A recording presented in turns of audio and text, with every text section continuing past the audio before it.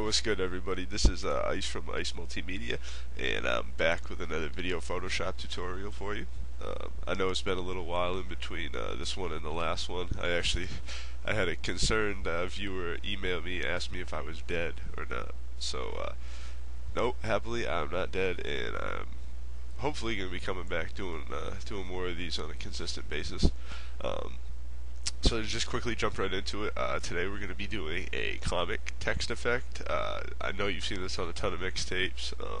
It's also really popular in print advertisement. And, like if you go into like a shopping circular or something like that, like you might see something like this. Today you will need both Adobe Photoshop and Adobe Illustrator for this. Could you complete it all in Photoshop? Probably. Will you be able to get like as crisp and clean as an effect as you will using Illustrator? Definitely not. And the amount of time it's going to take in Photoshop versus Illustrator is just it's monumentous in comparison. And another, a key to being a good designer is not only coming out with something that looks hot, but in addition to, you have to get there in an efficient fashion. So really you want to be using both of these programs for this, and this is how I'm going to show you how to do it.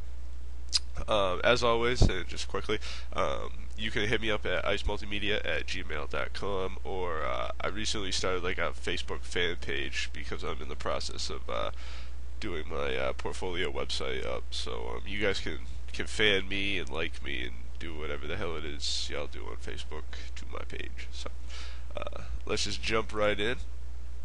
I got Photoshop, open it up here.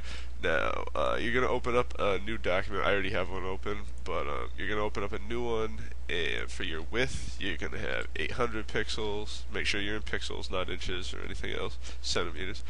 Pixels, 800 for your height, and your resolution can stay 72. We're just going to be doing a web graphic here.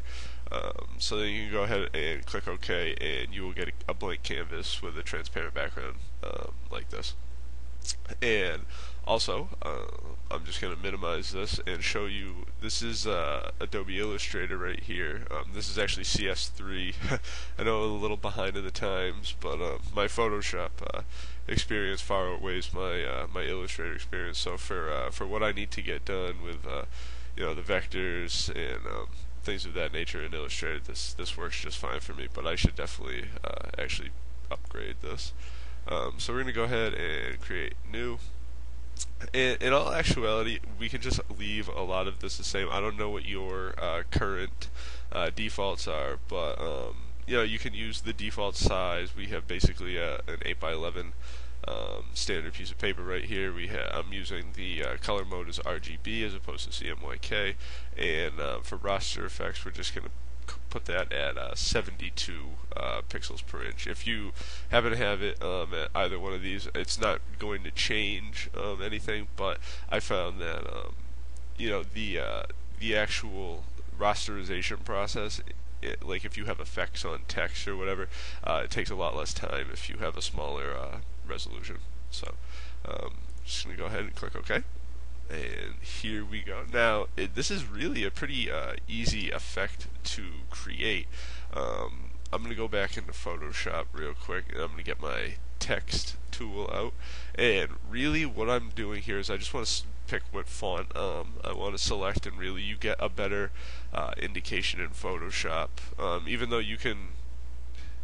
I shouldn't say that. Like, you can view all the glyphs in Illustrator, but just quickly, I'm going really by the text bar up here. So you're going to go up here to where the name of your font is, and you're going to click this little dialog box down arrow, and you'll see next to the font you have a quick sample as to what it's going to look like. So I'm just going to pick one here.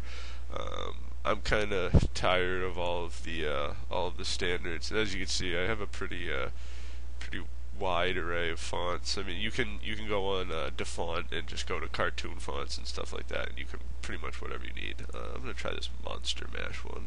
So I'm just going to go ahead and drag out text box here and change my font size to 72, we'll say. I can always change it later, but I usually go with 72 just as a rough beginning part. And for text, we're going to say what's up to the haters out there, because we know there's plenty of them. If you ain't got haters, you're doing something wrong. Remember that. So now I'm just gonna blow that up just a little bit just to see it. Alright, so that's fine. So now I have that. I'm not really gonna do anything with that. I just wanted to take a look at it just to make sure that everything is to my liking, because it's kind of one of those speak now or forever hold your peace moments.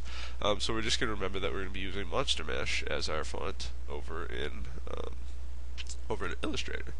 So Illustrator, same thing. You can get your text tool up, and you're going to drag out a box. Now the canvas, it doesn't really matter if you stay within the constraints of this, because we're basically just going to be kind of using Illustrator for a filter effect and then bringing it into Photoshop. So here again, CC Monster Mash, I think it was.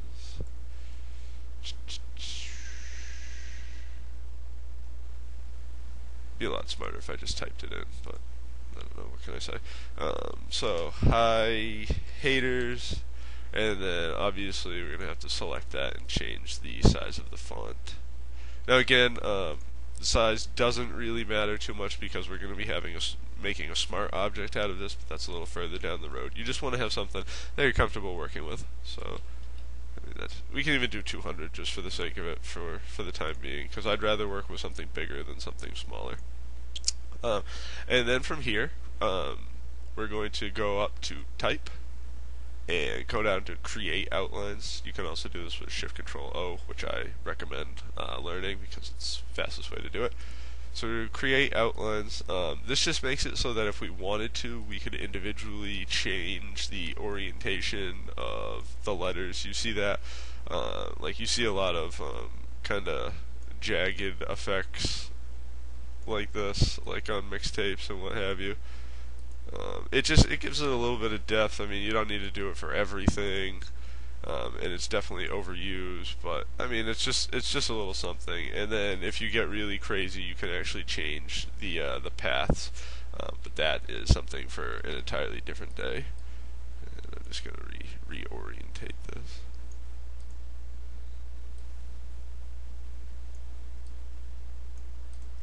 Alright, so I mean we got a little crazy something going on here.